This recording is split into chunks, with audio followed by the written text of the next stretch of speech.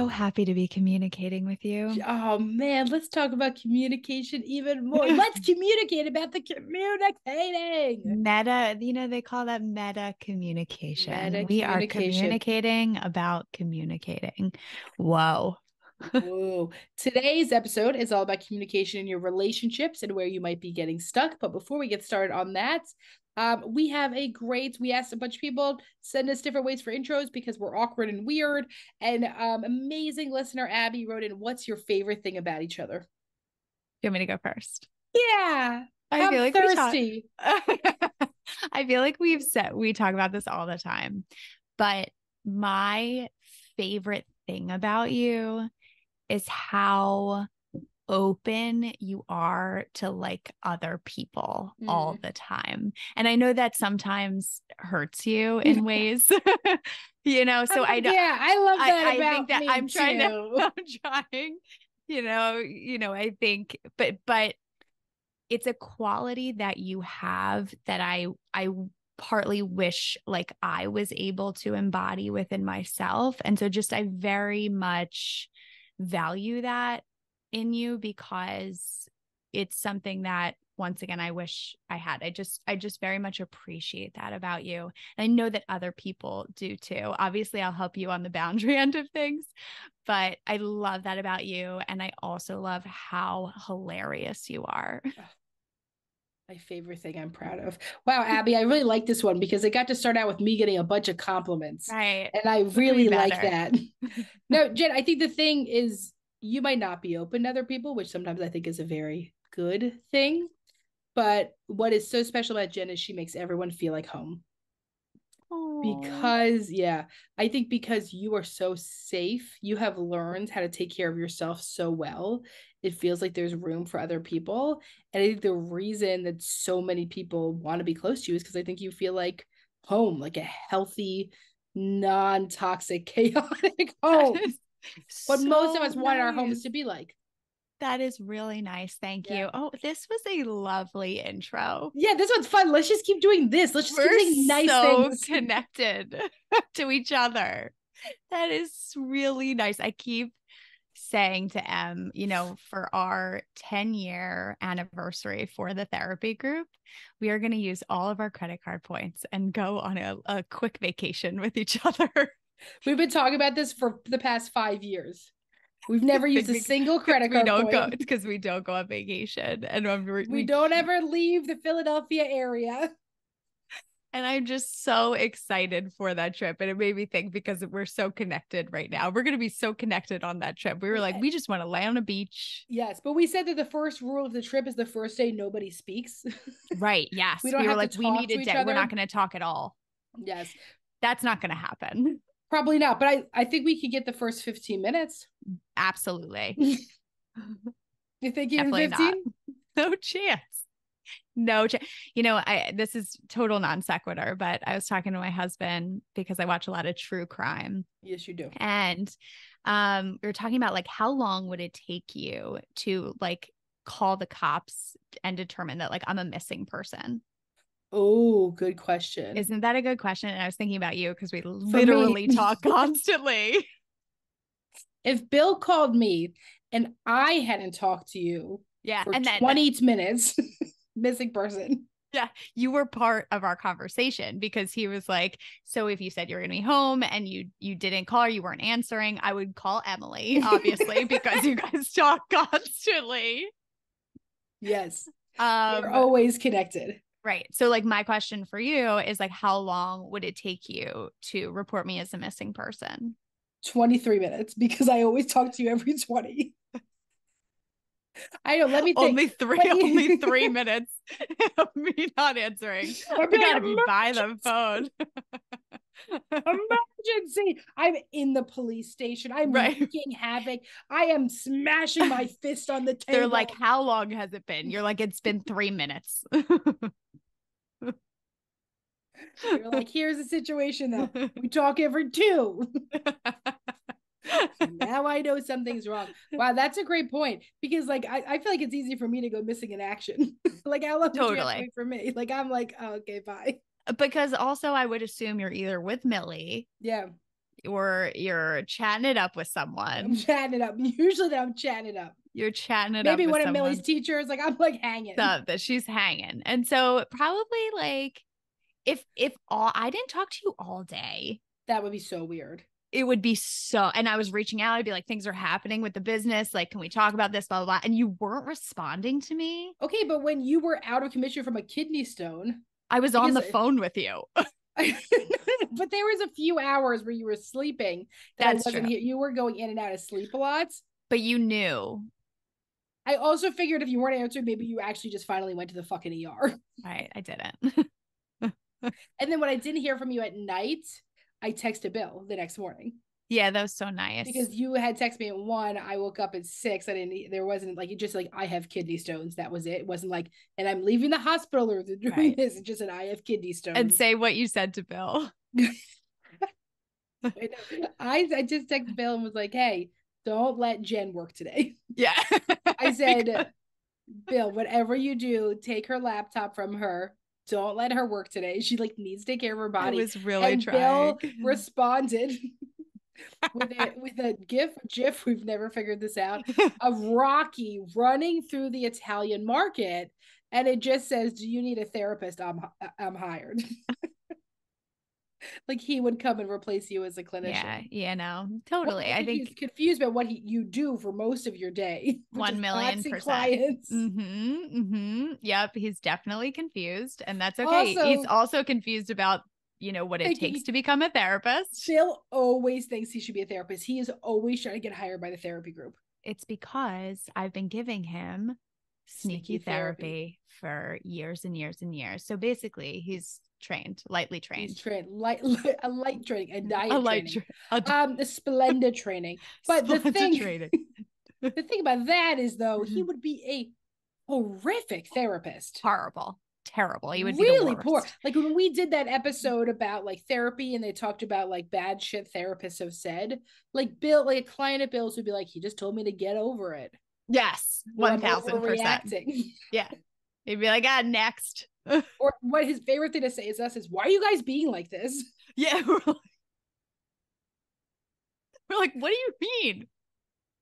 Why are you thinking? He is dying to come on the podcast. Dying.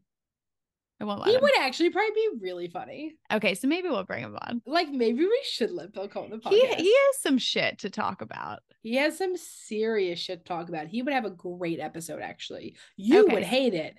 I would die. You would be freaking the fuck out. Maybe just Bill and I do the episode. And should I just not be there at all? Wow. Yeah. I would still die. No, because you couldn't give up the control of not being able to manage what he says. I have such control.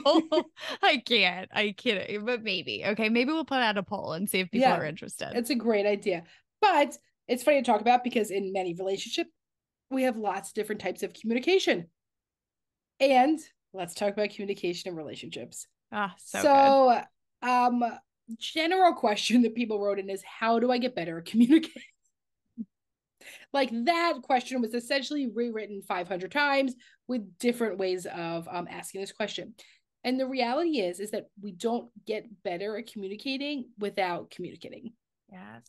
The only way we get better at anything is trying to do something different and trying different stuff. And I think we have this idea that we're going to get better in the moment, right? So the immediate reaction of a response. The thing is that usually the way we get better at communicating is when we come back 3 days later and we think, hey, I've really thought about what you said a lot and it hasn't been sitting well with me. And typically, if you're still thinking about interaction, it means that there's some processing to do around it. Yeah. I would also want you to ask yourself, like, what are your pain points specifically with communicating? Like, are you someone who is reactive? Are you yelling? Are you shutting down? Are you, everyone is different with their struggles with communication. Typically, these develop from early childhood and we bring them into adulthood.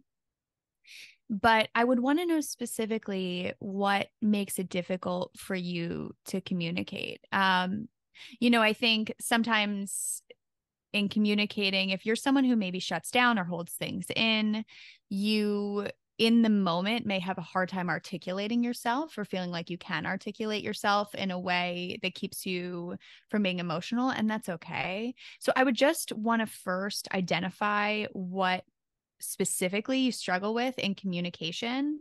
And then I would want you to ask yourself, what would it take to work on this? What does this look like to work on this?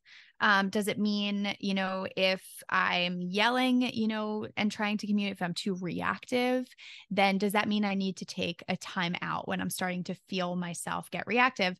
What does it feel like in my body when I'm starting to get reactive? How can I start to self-soothe?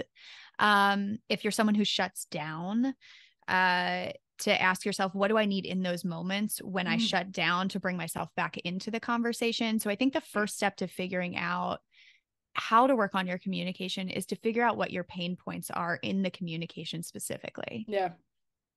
So let's go through. Some people did identify their pain points. Are you ready? Let's do it. I'm ready. Okay.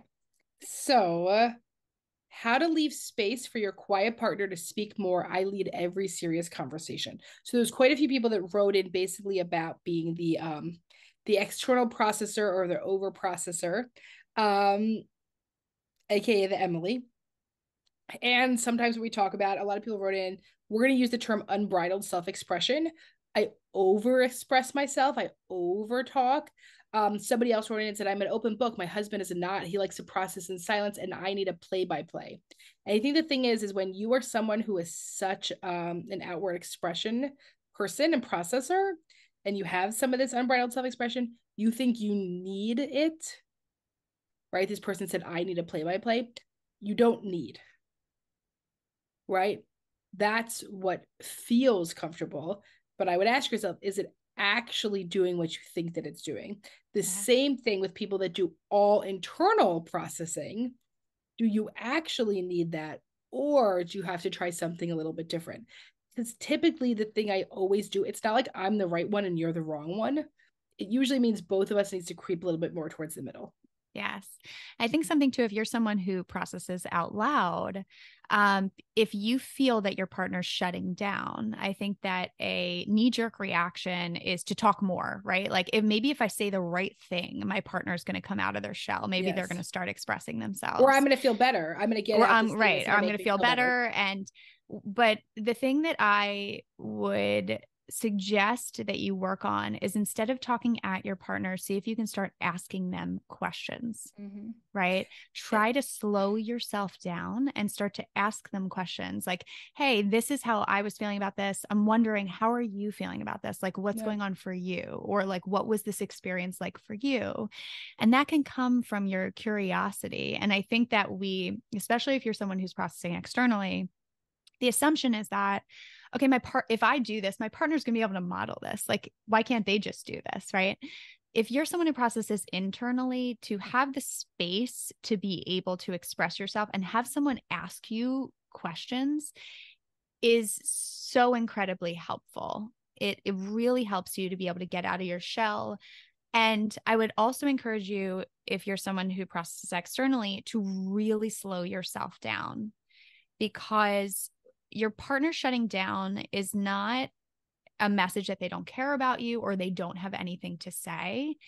It's that they're not used to processing things out loud. And if you give them space and slow yourself down, and really sit with what they're saying, it's going to be more and more comfortable for them to be able to communicate with you. So your challenge as the external processor is going to be slowing yourself down and giving your partner space when they actually are expressing themselves, and being curious and asking them questions. And for the person, the external processor, you might have to actually talk yourself down and say to yourself, stop talking to yourself, because it's so impulsive. Yes. That you're just like blah blah blah blah blah blah, and you're just like word vomiting, and then it feels like you just have to keep going because you just have to get it out. You have to get it out because you're so actually uncomfortable in the situation. So you may have to like take your hands, sit on them, and say to yourself like, oh, hold your fucking mouth shut. Like, talk yourself through that process. Yeah. Because the thing is that I have a family friends that, like, so my parents' best friends, they had twin girls, and the one girl was such a talker and the other girl was super, super quiet, twins. And the quiet one started just talking to the twin. And so the sister communicated everything for her. And although it got the needs met, she got the dinner she wanted or the clothes she wanted or whatever, it did not help with having her have any external relationships. And so also by us over speaking and over functioning and overcompensating, it doesn't allow somebody else to have space to communicate. If I talk nonstop, nobody else gets a word in. Absolutely. I was stopping. That was me getting a word in. I was looking at the questions. So you were like giving yourself your own therapy in the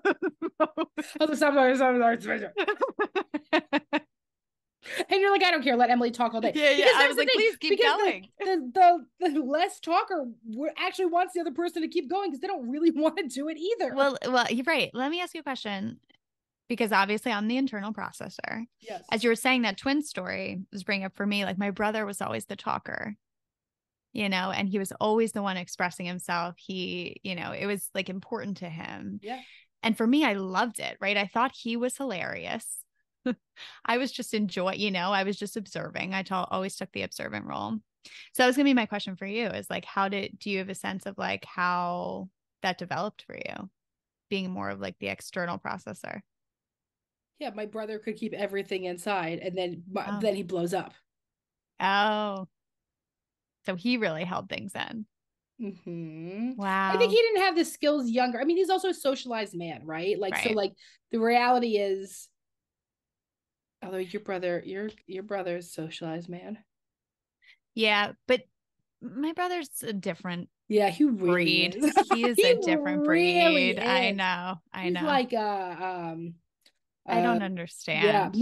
But not the same. So I feel like my brother, I mean, I was a talker. Like I remember being like a younger kid and him be like, you remember you to like, actually order pizza on the phone on a Friday night. Yes. And he would be, my mom would be like, oh wait, we can order like Domino's or whatever tonight. And my brother would be like, okay, Emily's gonna call. Wow. My brother would like make me call for him. Wow. Yes. That's really interesting. Oh, good to know. It's so interesting. It's so interesting that it came from our siblings. Comes to your siblings sometimes. Wow. I think that there's really something to that. And then I think for a lot of people, if you grew up at a home where there wasn't space for you to talk, it can feel really uncomfortable, or it feels like you can never stop talking because you never had enough. Right. And so I think it can play out in a few different ways. Absolutely.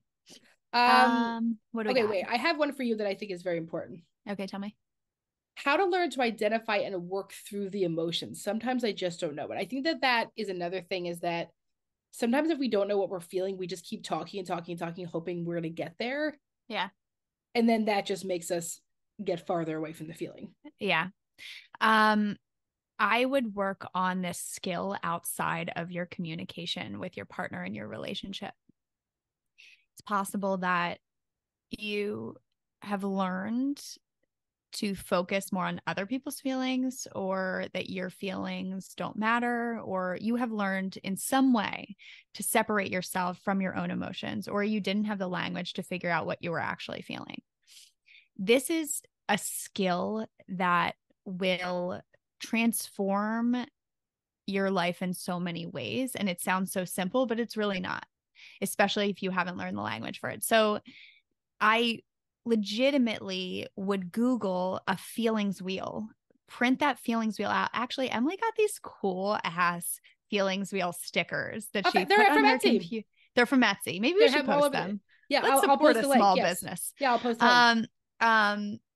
But anytime, and it's possible that you notice other things first. Like you might notice tightness in your body. You might notice yourself like getting tired. Like you might notice like physical sensations first, or you might see your reaction first, right? Where like you're getting anxious or you're getting angry, and so anytime that happens, not just in your relationship, anytime, right? Like where if you're driving and you're anxious about being late, whatever it is, what is underneath that anxiety? What's the emotion that's coming up for me? Look at your feelings wheel. If you're not driving, obviously, that's a safety hazard. But look at your feelings wheel to really figure out what you're feeling, because if you can name it, you can tame it. My new tattoo I'm going to get. Yes. Yep. I think that is. So that's really important. So that's the first step. Is this is a learned skill, a practice I want you to do outside of your conversations. Then you're going to start bringing them into your communication, because it is much harder to identify what you're feeling when you are in the thick of an argument. Oh, I thought of a right? good one. Tell me. If you can identify, you can let it fly. Whoa. That's good. That's good. I think, I think we could come up with a bunch of rhymes. Who doesn't love rhyming? I love a rhyme. It makes it so much easier to remember things. So remember this: if you can name it, you can contain it. If you can identify, you can let it fly. Wow, that is so good, Em. And that tattoo will have a bird. Wow. That's a great idea. That's a great I idea. just emailed my tattoo artist last night for 3 new tattoos. Oh my God, where are you getting them? Finish your sleeve? I'm going to finish my sleeve. One is, I'll post when I'm done. Yeah. Okay, don't tell me. Because what if I don't end up getting them? You know what I mean? Like last time before when I went, if I ended up with something different, so like I don't really know. And people are going to be like, how dare you lie she to lied us about her potential tattoo. Right. That's fair. That's fair. It's fair. Which is a great question, because somebody asked how to know the difference between being honest and being harsh. Wow. Right? The saying is, honesty without tact is cruelty. Oof. So you can be honest, but people that are honest people, myself included, sometimes they're assholes. Are you being mean? Right. Are you being hurtful? Are you being callous? Right? And the thing is if I'm getting harsh, here's a good way to know if I'm being honest or being harsh.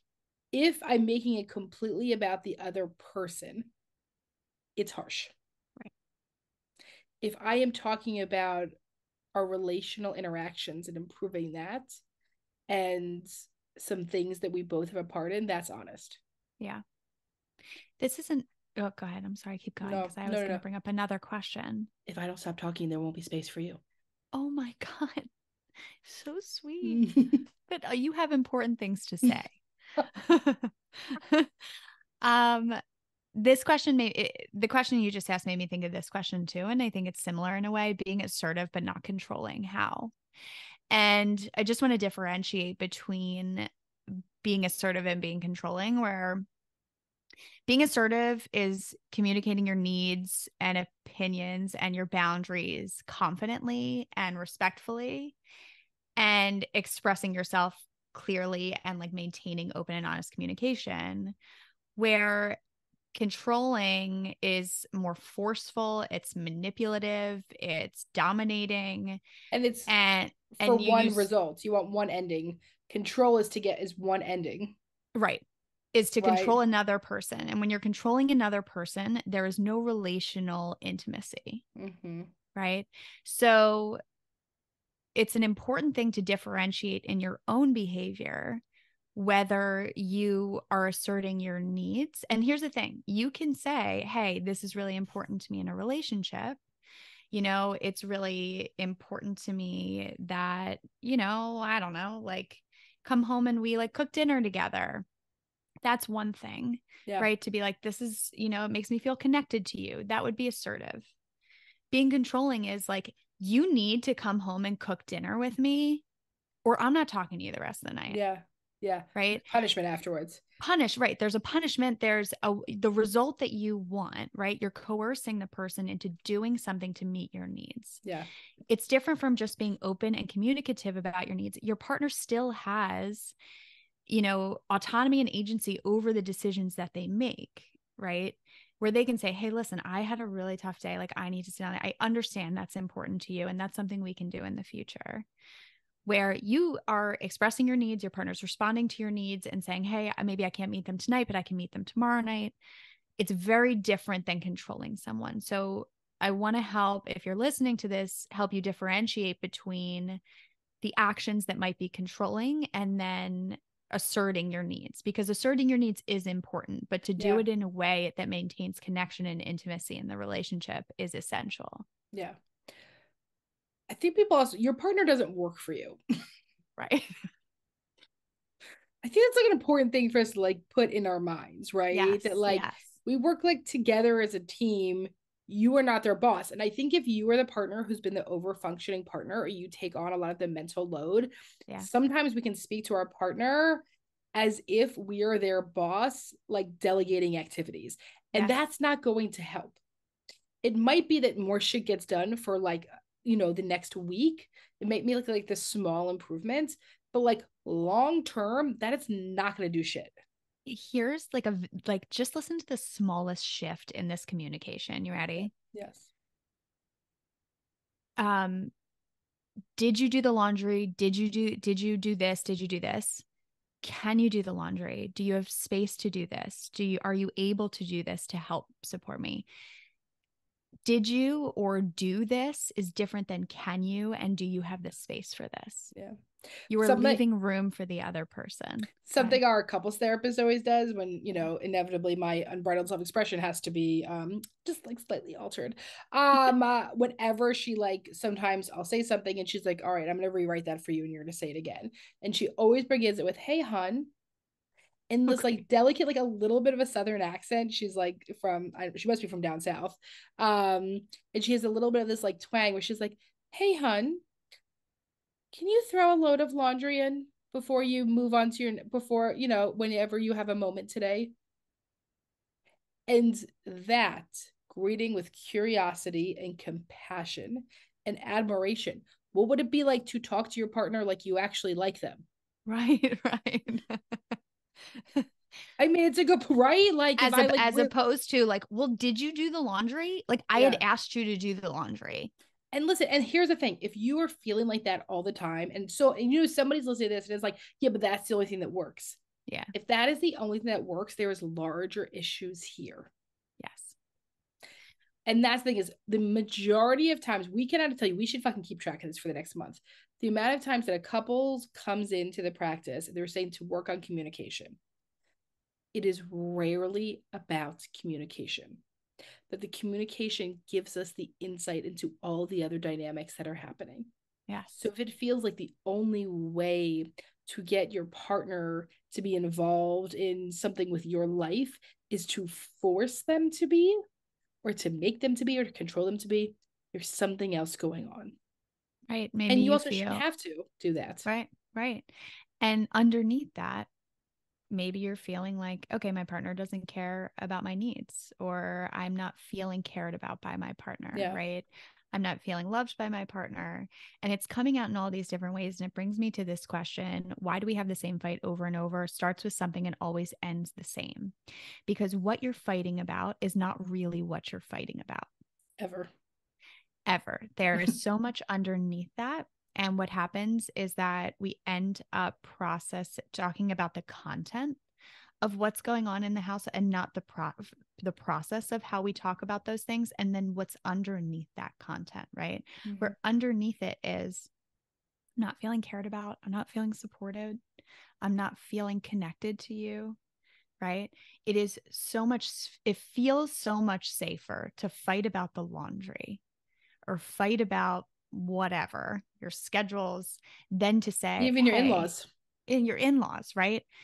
Then to say, hey, I'm not feeling supported by you. I'm not feeling cared about by you. Can we talk about ways in which we can come together on this, right? It feels so vulnerable to do that. And it feels so much easier to fight about the minutia of the day. Yeah. And so that is why you keep having the same fight over and over again, is because you're not getting down to the root of what is causing these fights. Yeah. And so in order to do that, I would ask yourself, what's underneath the laundry? What are you not feeling? How can you communicate that differently in a larger sense than through these tiny little fights throughout the day? How can you sit down together and have a real, deep, honest, vulnerable conversation about that? Wait, did we talk about that the phrase I heard from Elemental about anger?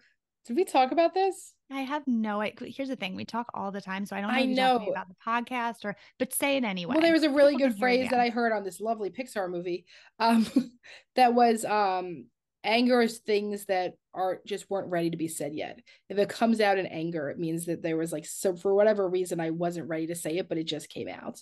And so a lot of times there's stuff we're not ready to say, but usually it's important that we say it. Yeah. And when we talk about ready, there's no perfect time to have hard conversations.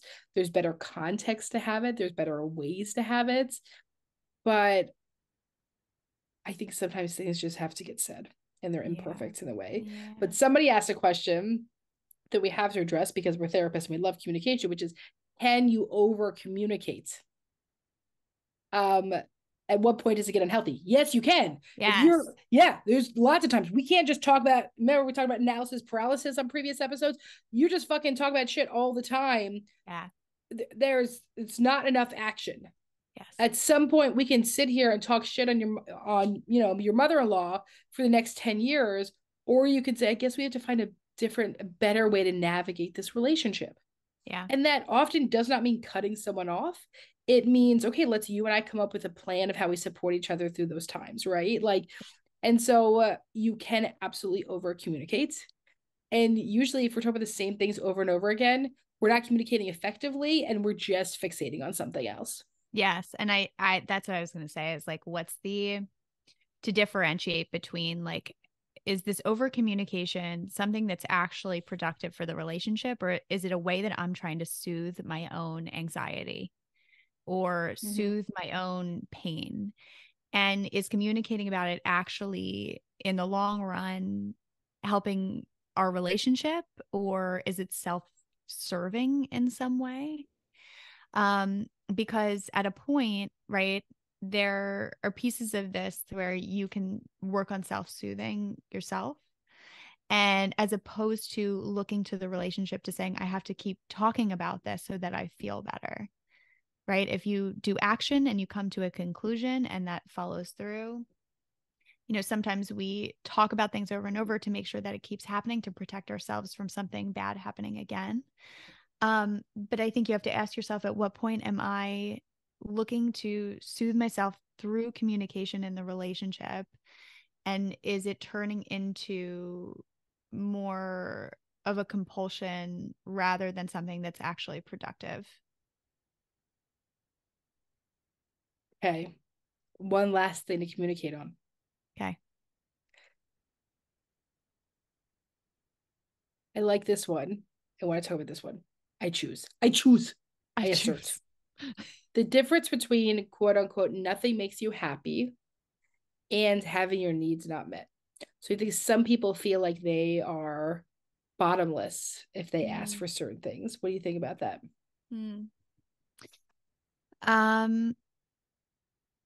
Okay, honestly, I would ask yourself, is that true? I mean, honestly, is it true? First I want to say, is there something, are you really communicating what's underneath those needs, right? I know I'm going back to the same conversation of like, you know, you might be communicating like, can you do this? Can you do this? What's actually underneath all of those little things? Is there something bigger? Because if there's something bigger and that isn't being addressed, like that deep need, and that is not being addressed within your relationship, then you're going to keep focusing on the tiny little things. And that might be why in your relationship, your partner's saying to you, well, nothing's making you happy because there's something deeper and bigger that isn't being addressed here. And that deeper, bigger thing maybe is coming from your relationship, or maybe it's coming from deeper wounds from childhood too that also need to be addressed. Yeah. So I think that there's a duality here of figuring out what are the things that can be met within my relationship. But I also think we have to understand that your partner cannot meet every single one of your needs. And I think that we really set ourselves up for failure when we say, when you get married or when you get into a serious, your partner is supposed to complete you and meet every single one of your needs. And in reality, that is not true. The most important thing is that you know how to take care of yourself first so that you can communicate and express what you also need in the relationship. And so once again, it's hard to not have context in this sense, because I would ask yourself, where is this coming from for me? Is there something deeper underneath the things that I'm asking of my partner? Or on the flip side of things, your partner saying to you, nothing makes you happy. Is that just an out for them? That's another option, right? Yeah. Where they're saying, well, oh, you're never happy. You don't, right? Is that a way to invalidate your emotions? Yeah. That is another option. If that feels like that's always happening, like, oh, well, you always say this. I never, I'm doing so much for you. You never. And if it's a way to invalidate your emotions, then that's another conversation. Yeah. And so in that, what's underneath that, if your partner is always invalidating your emotions, the thing that you might be missing is that your emotional needs are not being met within the relationship. So there's so many different contexts and nuances to this. I think you can ask yourself some questions to figure out, like, where is this coming from for me? Yeah. Are you ready for Dear Em and Jen? I'm ready. Dear Em and Jen, I'm a 37-year-old single mom. Last October, I had to move with my parents due to reasons out of my control with the house that I was renting. I was so nervous about dating and feeling embarrassed that I live with my parents. I've dated a handful of guys since then, and the ones I actually told didn't really seem to care. Until the last guy I went on 2 dates with. Everything was going great, and then he texted me yesterday saying he's looking for someone with more independence. I feel crushed, embarrassed, ashamed, and defeated. Any advice to help me get through this hard time? As if a divorce and being a single mom isn't hard enough. Thank you. Mm. It's when you are struggling with your biggest insecurity and Yeah. someone calls it out, it hits so hard, right? Because Mm-hmm. it sounds like this incredible woman is struggling with the fact that she's moved back with her parents. She's feeling embarrassed and insecure about it. And it sounds like for the most part, people are like, oh, it's no problem. But it's like you could have 100 people saying, you're so wonderful, you're so wonderful. But if one person calls out your biggest insecurity, it feels so unbelievably Yeah. painful. And so my question is, why does this one person get to dictate how you feel about yourself? And my sense is that you are already feeling so insecure about this being in this place in your life. And so I would encourage you to have way more self-compassion and empathy towards yourself during this time. You said it yourself. I mean, being a single mom is so hard. And you said it yourself, this was out of your control. And I think there's, we have this idea of like where we should be at this age and what my life should look like. And when the reality doesn't match that, we place a lot of unnecessary judgments on ourselves, and we forget to give ourselves the compassion and the understanding and the empathy that we really need at that time. So I would encourage this wonderful woman to work on your ability to give yourself more understanding, more self-compassion, and more love during this time. Because really it isn't necessarily about this guy. It's about you. Yeah. I have nothing to say. I think you were perfect. Okay, thank you. You just do the outro. No, I just think I want to hug this person a lot. Me too. And it sounds like you have done a tremendous job of navigating a life that maybe didn't turn out the way you had envisioned it would 10 years ago. And there is nothing fucking wrong with that. And let me be clear, there is nothing wrong with having people help you, whether it's living with somebody, whether it's helping you with bills, whether it's helping you with childcare, it does not matter. We are allowed to have support in this life. And this idea that you should be overly fucking independent or everyone should be so independent, that is some Western white bullshit, honestly. That is, it doesn't have to be like that. Right. Everyone should deserve care and everyone should deserve that. And these things that you feel, I think they were already a part of your body. Yeah. And they came out big. Yeah. But I actually think it's amazing that you moved it, you got help with what you need to get Right. help with. Absolutely. That's it. Absolutely. Thank you for listening to today's episode of Shrink Chicks. We hope we communicated well with you.